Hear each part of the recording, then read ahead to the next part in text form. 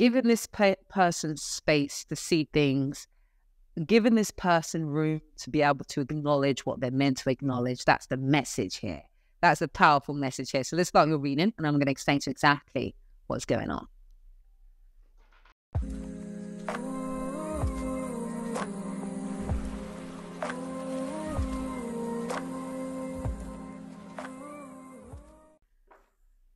Hello Virgo, welcome to my channel. Welcome back to my channel for some of you guys. Hope you guys are doing well, and Happy New Year to you too. This is your general love reading for January. Going to take a look and see who's showing up in your reading, see what they're thinking and feeling regarding yourself, and of course vice versa as well. Feel free to jump ahead to the start of the reading, guys. It is timestamped. This section is really for those that just kind of prefer to see me shuffle. Okay, so as I always say, please take what resonates and leave what doesn't. And if this isn't your story, if I don't pick up on your story, stick around, as there could be just messages throughout this that jump out and speak to you. Apologies if the table shakes, guys. I've got to feel relaxed when I shuffle. And of course, just use this as a guide to support you and move you in the direction of where you're wanting to go, because ultimately we create our own reality. So give me a moment to just take you in, and I'll be back. So Virgo, let's start your reading, and of course take whatever side resonates with you guys, and picking up as this being your side. That's something you're dealing with over here, but you can always flip, switch, whatever side just kind of resonates the most. All right. So you're in a challenging time, Virgo, when it comes to, represented by the 9 there. There's some challenges that you both have been. I feel like it's more so to do with this person, if I'm honest with you. I feel like this person is going through certain challenges, maybe to do with their finances, and it's just kind of affecting this relationship. So it's testing it, so to speak. It's even though you're both kind of trying to hold on to this, is still trying to, hold this connection or this relationship together. It's being tested, most definitely. You're showing up as being very mature. There's a level of emotional understanding, emotional maturity that you have when it comes to dealing with this person. I feel like there's understanding around their situation or what they're encountering or what they need to deal with in some way, shape or form. There's a level of patience that you have when it comes to them as well, based on that understanding or being privy to, having that insight into that in some way, shape or form. It's interesting though, Virgo, because it seems like in the past you needed to do something, make some form of move or do something which caused you, and this doesn't have to be overtly to this person, it could be just within yourself, but do something that caused you to keep the upper hand or have the upper hand. I don't feel like I feel like that was the best place for you to be, if that makes sense. It seems like you had to maintain a certain position with this person, and it took a level of strength in order to do that, because I feel like it kind of went against your nature or went against what you ultimately wanted to do, but knew that you had to simply because it was beneficial to this person or this relationship, if that makes sense. Let's see if we can get some more clarity on. Hopefully I'm making sense to you guys, but it's that type of thing. It's this, I don't want to make this play, or I don't want to do this, but I know if I don't, then it's going to cause this, that type of thing. Yeah. Yeah, it's just a night. Just really confirming that. For them, they're showing up as being irritable, a bit snappy, it might be an understatement, but snappy, short-tempered, even, I will go so far as to even say that there could be possibly just being a bit irritable with people around them, you being one of them. I guess if I can talk, I guess that's where that level of understanding and patience is needed, because this person is very short-tempered. Seems like they kind of saw you as someone who had their stuff together, so they kind of see you in a certain light of you having built something or established something, or just have this certain level of achieved something. It could be career, could be work, could be something, could be just within yourself as well. And that pulled them towards you. That was a huge attraction, a huge draw that they have towards you, Virgo. But for right now, it seems like, before we move on, let's get a bit of, see if we can see what this Pentacles has to say. That's just, yeah, it's more to do with, yeah, I feel like this person had to pull on a certain level of confidence as well to be able to step to you, to be able to approach you, you know, especially to offer love as well. It's like the audacity when I haven't got myself together. It's that type of thing I feel.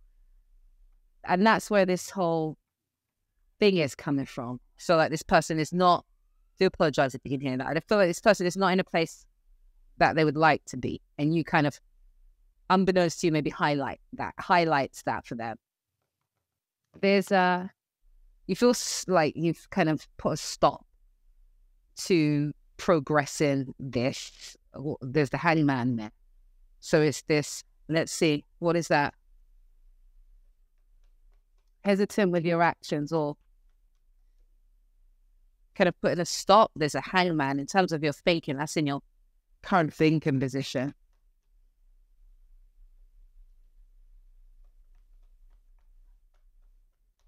Okay. It's this, I feel like you reached your, I don't want to say your limit, but you're recognizing that you're reaching a point where maybe you might need to let go of this person, or at least let go of some form of element of this. For example, when I say element, for example, sometimes we need to let a child, this is just an analogy, guys, let a child walk and fall over and you know, guide them in getting them back up. But ultimately, they got to make those mistakes. I feel like it's more to do with that, kind of pulling back on you, advising this person, or being a cushion for them to fall. It's like you got to, you know, evolve, and I can't be a crutch to you. I feel like for some of you, it's that type of thing. But it's something you're definitely thinking about letting go of, or putting to rest, or moving forward. Yeah, letting go more so letting go, moving away from. I feel like you're wanting to share this with anyone. You're not wanting to share this with, I just want to pull on that note. You're not wanting to share this with maybe friends, or feel like you're wanting to kind of keep this to yourself now. And that within itself is going to cause you to feel, yeah, do you see that? It's that fine. Yeah. Yeah, you might have a feeling of losing certain aspects of this, i.e. control, but we're not going to say that. But yeah, I don't feel like you're sharing much, or you're wanting to share much of your experiences or what you're dealing with when it comes to this person, Virgo. And that is going to keep you kind of trapped. You're fully aware of how trapped that's going to keep you, not being able to express. If you don't feel comfortable sharing it with people in your close circles, for example, you can journal, get it out, and you know, by journaling, you don't want to bottle that up and end up thinking all sorts and, you know, being overtaken by your thoughts, etc., etc. Where this person is coming to some sort of epiphany, this realization. You know, epiphany and this realization. Let's dig deeper into what that is, because what it's doing is it's like having these 3 cups here fallen over. Usually in another deck, they kind of spilt over, and this cup is behind, and this person is usually focused on this.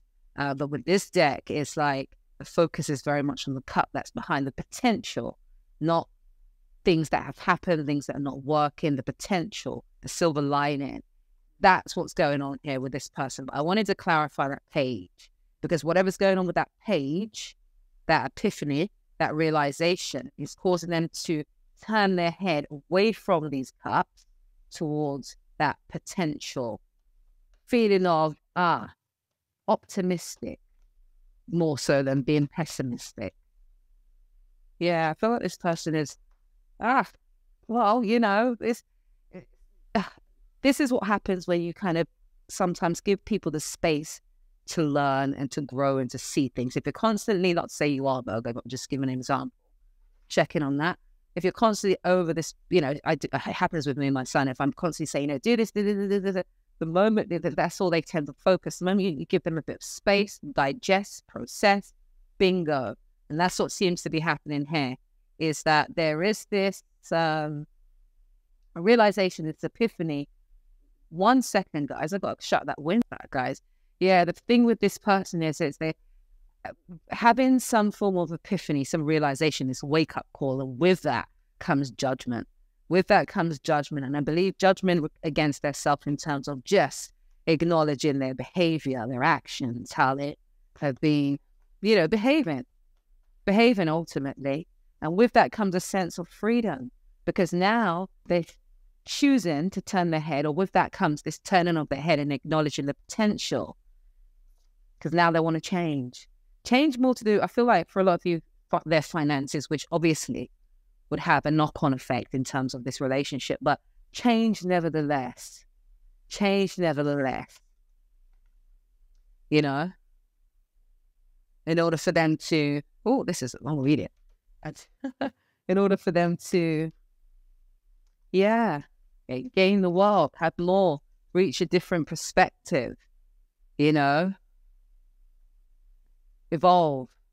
Usually at this point in the reading, we move into part 2, get a fuller picture and see where this moves to, but I will be implementing that next week, guys, look out for that. But as it stands, giving this person the space to see things on their own, be patient, have understanding, and let it unfold the way it's meant to unfold. And that's the kind of the lesson I feel like is being displayed at this stage. Like I said, you know, usually I move into part 2, get a fuller picture, see where this moves to. Hopefully this is giving you some more clarity. For those of you who don't know, I do weekly singles and love readings. If that's something that interests you, as I say, subscribe to my YouTube channel. Other than that, guys, have a beautiful, beautiful day. And I shall see you next week.